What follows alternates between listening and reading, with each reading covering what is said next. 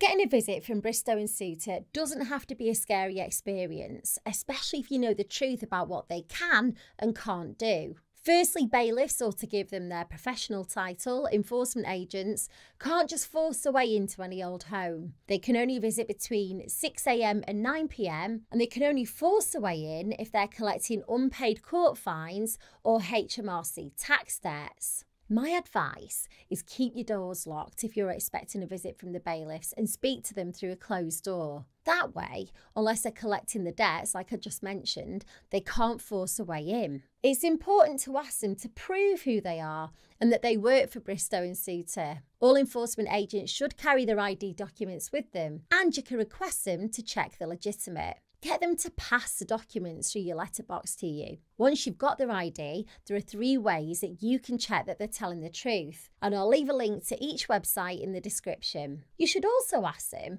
for a breakdown of what debts they're collecting, so you double check it's all accurate. Again, you can ask them to pass all the information through your letterbox. You don't need to invite them in. If Bristow and Sutor are collecting court fines or HMRC debts, then sadly they can force their way into your home. It still has to be amicable though. Bristow and Sutor can't climb through your window, they can't push past you, they can't enter if there's a child under 16 in the house, or lie about why they're calling. The simplest way to keep them at bay is by agreeing to start paying the debt back. There are lots of options available to you if you're struggling financially. These solutions aren't all suitable for everyone, but there may be 1 or 2 that work for you, so I'll run through them quickly for you. First up, debt management plans. They're an informal agreement that you make with the creditors to pay back your debts at a lower, more affordable rate. Normally that means paying less each month, but over a longer time frame. The catch is that you can't include all your debts in a debt management plan. So things like credit card debt, personal loans and overdraft, they can all go in, but court fines and mortgage arrears sadly can't be part of it. Next is debt relief orders. They freeze your debt payments for a full year, and then if your situation hasn't changed after 12 months, the debt's written off. You make no payments towards a debt in 12 months and interest isn't added.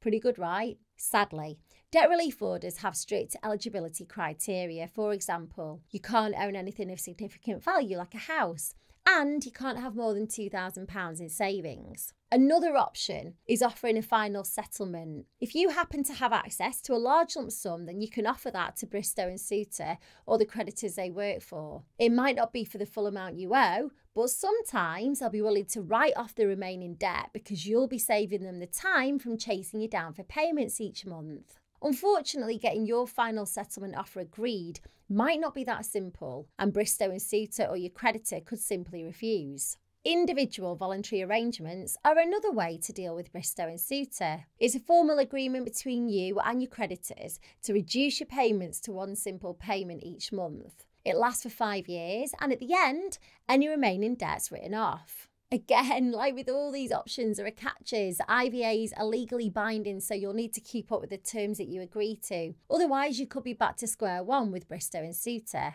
But all the time it's in place, you shouldn't hear from Bristow and Sutor. Bankruptcy is probably the most famous option. You may already know, but with bankruptcy, all your assets are reviewed and some may be sold off to pay back your debt. After a year, any remaining debt will be written off. And like with an IVA, during your year of bankruptcy, you shouldn't hear from Bristow and Sutor. Of course, bankruptcies have some obvious downsides, mainly that some of your belongings may be sold to pay for your debt and your credit score will become very low. Paying back your debts, whether in full or using a method that I mentioned earlier, will ensure that you keep Bristow and Sutor at bay. Unfortunately, you can't just ignore them. They're likely to be persistent, which could make matters a lot worse. Luckily, it doesn't have to get that far if you act now. One simple step that you could take today is to find out if any of the debt solutions that I mentioned could work for you.